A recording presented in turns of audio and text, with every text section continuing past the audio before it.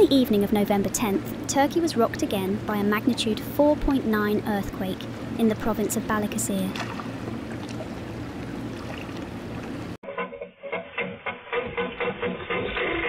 The tremors were recorded at 9:20 p.m. local time, with the epicenter at a depth of 8.5 kilometers.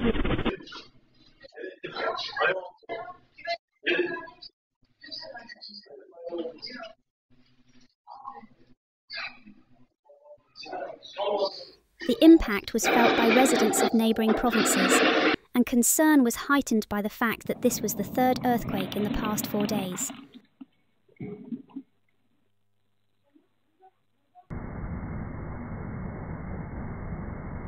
Earlier, the Turkish Disaster and Emergency Management Agency, AFAD, reported a magnitude 4.5 tremor in the same region.